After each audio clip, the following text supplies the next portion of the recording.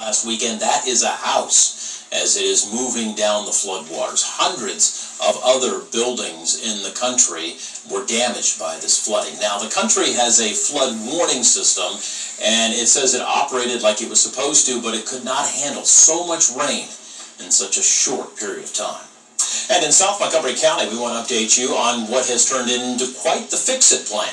Now, this is Cranes Run Road. Severe weather and rain washed out the ground next to the road last month. You see right here from our video, there's about a 4-foot drop-off, and that's a better image for you. Miami Township leaders told WHIO today they plan to put piers almost 40 feet into the ground. What that will do is create about 120 feet worth of retaining wall along the hill in hopes of reinforcing the road. The township said this is going to cost about $300,000. It expects to start that work next month and finish up in September. And now, your Storm Center 7 forecast with Chief Meteorologist McCall Vrydaghs. We didn't have any severe weather today, but at least to me, because I was being away, it felt like severe heat. Yeah. Muggy? Yeah, a little bit muggy, especially in comparison to yesterday. Now, I do see a little relief in the mugginess for the next couple of days, but it rears right back up for the weekend. So, of course it does. Yes, but it's that time of year, and I guess now is a good time roll call. Who's ready for fall? Yes. I'm not yet ready. Because Because about 3 weeks The ago. one that was just complaining. yeah, right. Well, here's the thing. I complain about a lot of things, and fall is lovely. The problem with fall, though, is I start to get anxious because then winter's coming. Well, but we're just that much closer to Yeah, spring. exactly. That's the glass half full, That's my looking friend. too far ahead. That's the glass half full. These guys right I like to here. live in the moment, particularly when there's not humidity. Okay, so tomorrow and the next day, live in the moment, Right. because this weekend's going to be muggy. Let's get to that forecast right now. Look outside. All is quiet here in the Dayton area and across the Miami Valley.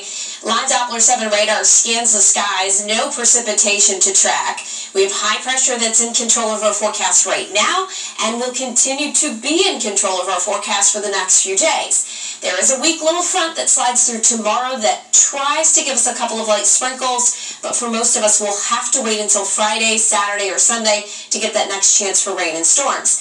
And it's good that we're getting some dry weather because we are well above average for the amount of rain we should have in July. Temperatures right now still quite warm. We're at 70 for you out in Sydney, 66 in Greenville, 70 degrees right now in Winchester. As we move through the night, these numbers will continue to drop back into and through the 60s, and we wake up tomorrow morning right around 63 or 64 degrees. So here's a snapshot of that humidity trend I was just telling you about. Wednesday and Thursday, dew points will be down into the 50s or low 60s. So it'll feel much more comfortable for this time of year. Well, highs slightly below average as well. Not chilly or cool, but not as high as they typically would be. Then on Friday, humidity builds, and we'll see muggy conditions settling in for the weekend, along with warmer temperatures.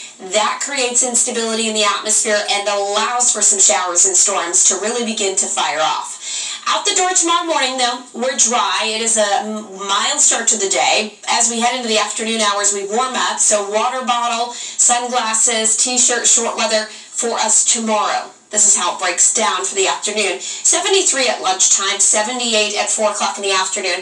I expect our high to be at around 80 degrees. A lot of us will stay in the 70s all day long. That's about 5 degrees cooler than average. And then we drop back into the 70s tomorrow evening. Now, while it's a little bit cooler than average, it's still nice pool weather, especially for the afternoon tomorrow. We'll have plenty of sunshine. As we move into the next couple of days, we will see dry conditions again on Thursday. And then Friday, we bring in some rain and thunderstorm chances. That is going to be primarily for your Friday afternoon. So our rain chances increase a bit as we head into the weekend. Not a washout for Friday and Saturday. Right now, it looks like Sunday may be our best opportunity for those showers and storms. So here's Futurecast for tomorrow. A weak little disturbance comes through. A couple of sprinkles might be around in the morning. May try to redevelop to the south into the afternoon. Then as we get into Thursday, we get a little bit more in the way of cloud cover early. More sunshine for the afternoon. Then comes Friday. As we head toward the second half of the day, that's when we see some scattered showers and thunderstorms moving in. As I mentioned, will be the wettest part of the work week, and then we have a few more showers and storms over the weekend. Temperatures rising to the upper 80s this weekend means we have heat index values, especially Saturday and Sunday, around 90 degrees, if not in the low 90s. So comfortable weather the next couple of days. Heat and humidity and the threat for storms return by the weekend. Unbelievable, something I never think I'd get a chance to do again. Former Flyers playing for a chance to return to UD Arena. bucks, but alumni told us it'll take to win the basketball tournament.